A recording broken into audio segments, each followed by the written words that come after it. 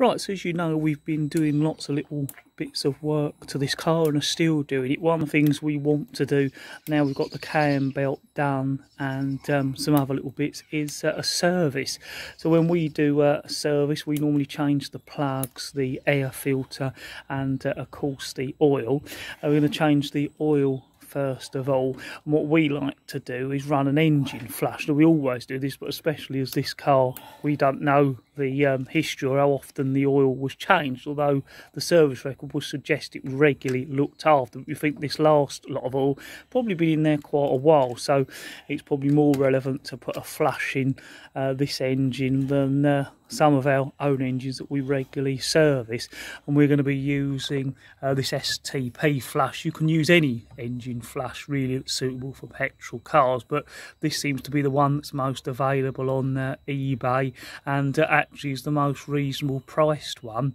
So you pour that in once the engine is warm, and then I think you let the engine run around 15 minutes on a slightly higher rev than normal, and that works its way around to get rid of any sort of sludge and dirt that's in the engine.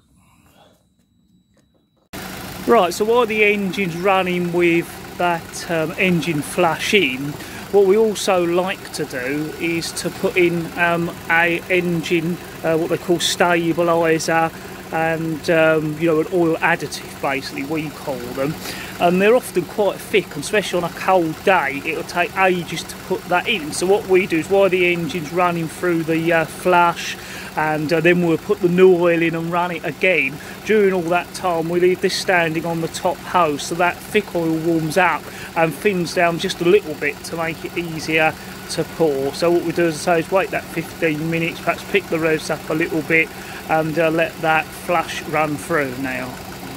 Right, so now the engine's nice and warm and the engine flush has worked its way around. It's time to undo the sump plug, which is right there, and drain the oil out.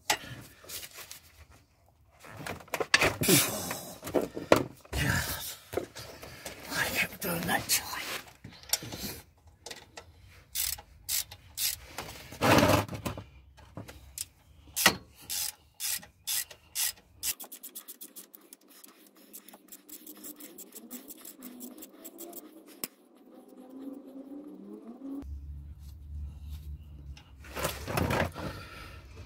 And that's the oil coming out and draining into our drain bowl. What we do is slowly let that drain out, and once it's drained out nicely, what we will do is then change the oil filter.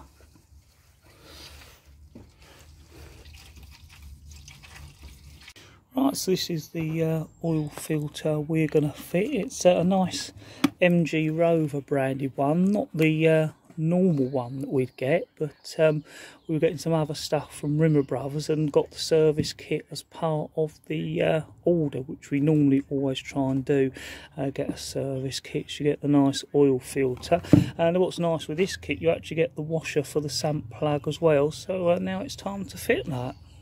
Right, so now that oil has more or less stopped dripping out, just a little dribble, it's time to remove the oil filter, which is just up above it. And to remove that, we use one of the material straps with a ratchet, and again, it shouldn't be on too tight. This isn't one we've changed, so we don't know till we start to remove it who did it last and how they might have done it, but normally they should remove fairly easily.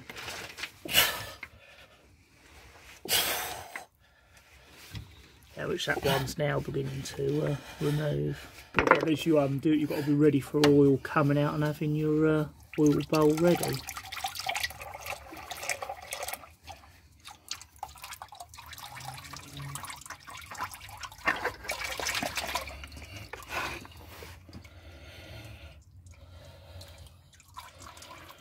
And that's the oil filter removed. So just giving the surface of where the oil filter goes. Hopefully you can just about see that. A little clean up, just making sure it's not too dirty. Right, so we've got the new oil filter. What we always do is just put a little bit of the old oil just around the seal, just so that it isn't damaged as we're doing it up, and hopefully makes for a better seal.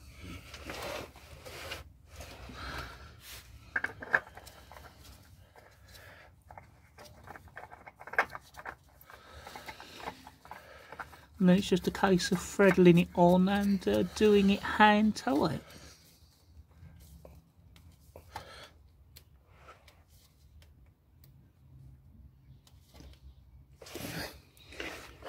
And there it is fitted all on. And then the oil's more or less stopped dripping out of the sump plug, so we'll be able to put that back on, ready for us to put the new oil in. Alright, so we're going to put the new washer that come in with the kit onto the sump plug, and then we'll put it back in.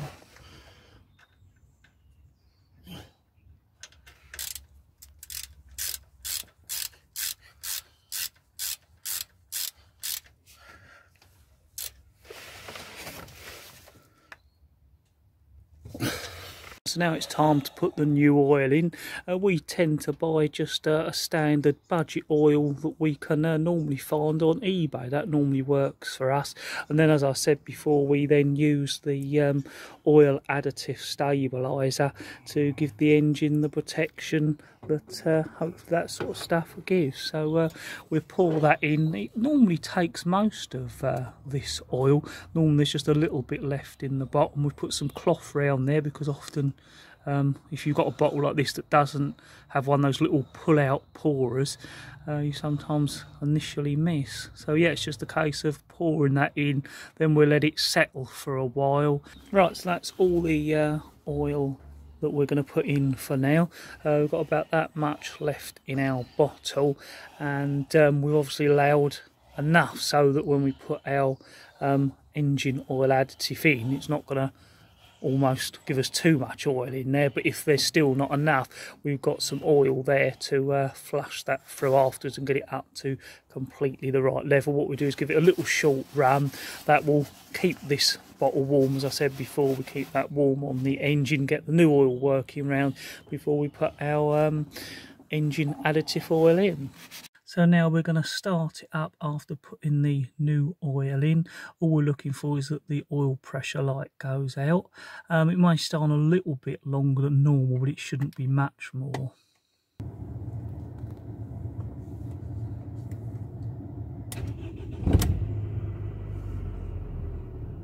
Yeah, and the oil light's gone out there, so we'll let it run over for a little bit, or we'll let it tick over for a little bit to get that oil going down. If you see any warning messages out there, we've got some plugs disconnected to the brakes because we've got those wheel liners out at the moment due to the other work we're doing, so that's not a problem, or it's a problem we know about because those plugs are disconnected. And as we've started it, just a quick little check the sump plug and the new oil filter aren't leaking at all. And no, they're looking pretty good.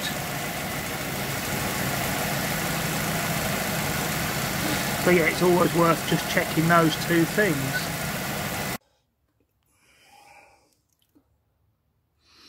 So now we're just putting the engine oil additive in, the stabiliser. Once all that's gone in, it does come out quite slowly, so you've just got a case of just leaving it there till it all comes out of the bottle. We then run it and get that working round. Right, so that's the engine oil all in and the additive in as well. So we're just going to let that work around the engine while it's running.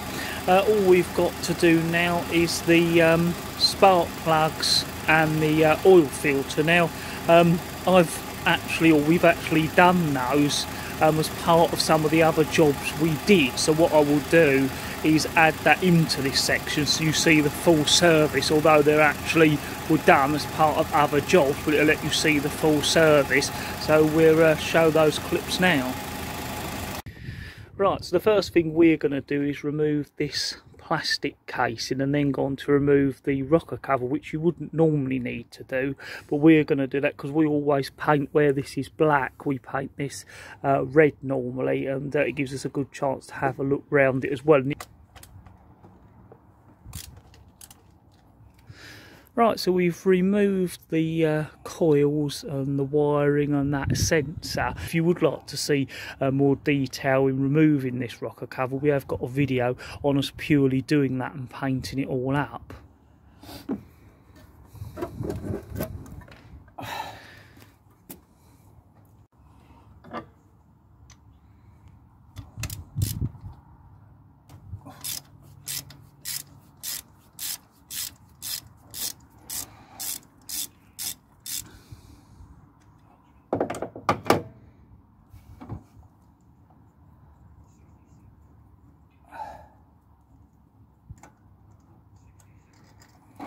And that's the spark plugs removed, and they're looking not too bad colour either. So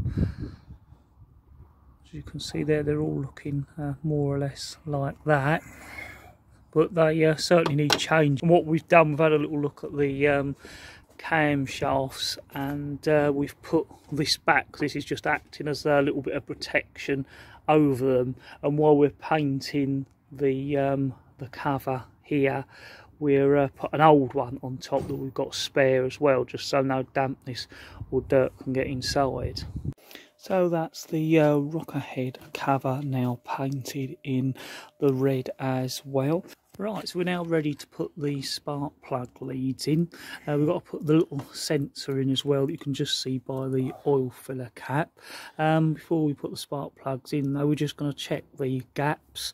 Often they're normally roughly right, but if not, then you might have to re-gap them. So that's what we're just doing at the moment.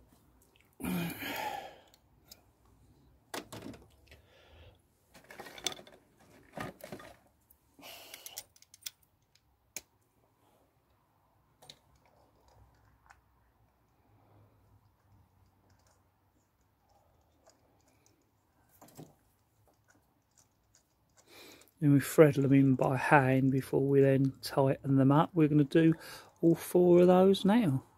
So what we also sometimes do, just to make sure there's no dirt settle, especially being we've had this off for a while, is just to give it a little blowout with the air gun, so that if any dirt's in it, it will blow straight back out. And then we just check down there as well, then we put the next plug in. So we're going to get on with putting those plugs in.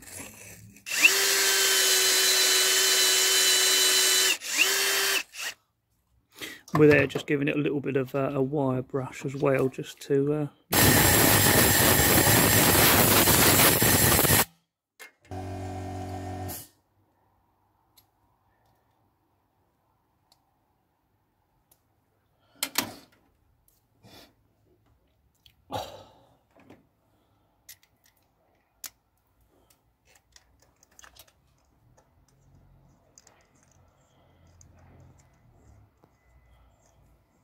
And what we also do sometimes, if it's looking a little bit dirty, is in the coils and the spark plug leads, we put a teeny little bit of contact cleaner in there, just to get rid of any sort of corrosion that might have built up. And we also put it in the ends of the plugs, both of them that go into the coils as well, just to stop any future corrosion, but to clean anything out that is there, because these often do get quite grubby and dirty, and they're changed time after time with new spark plugs, but these never really get changed, so it's always worth checking they're clean. Right, so we're now putting the coils back in. It's always worth remembering to plug this end coil in, otherwise you won't get the plug in with the plastic cowl in there. We're going to do that and put the lid back on. I'm not going into too much detail into this, as there is actually a video we did changing the coils. So the last job is to put the plastic cover on over the coils and the spark plug leads. To remove that, is the 2 screws at the top, and then there's these little hinges there that you kind of just hook out, and then what we've done is just pulled this away from that intake, so when you remove it away, that can come right out the way, and we can just sit it over here nice and clear out the way. Remove the old air filter, which we'll change with a new one as part of doing this job, and then we'll blow it through and get any of the dirt out. And that